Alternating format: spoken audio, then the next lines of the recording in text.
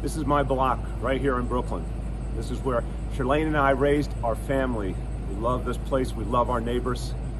And 9 years ago, this is where we announced my campaign for mayor of New York City.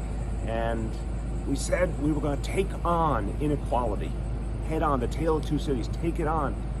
Naysayers said it couldn't be done, but we proved together we could make a big change. Now, I made my fair share of mistakes. I was not good with groundhogs at all. Probably shouldn't have gone to the gym. But you know what? We changed things in this town. Pre-K for every child, now 3K coming on.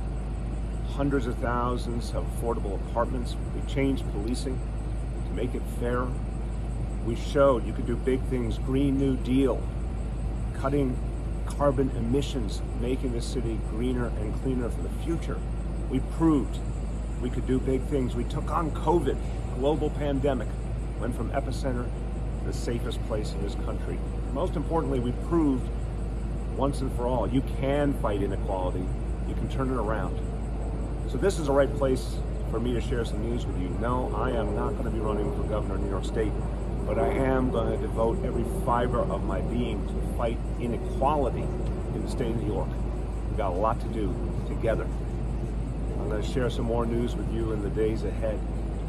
And let's keep this fight going because we've proved change can happen in New York. Good things ahead. Thank you, everybody.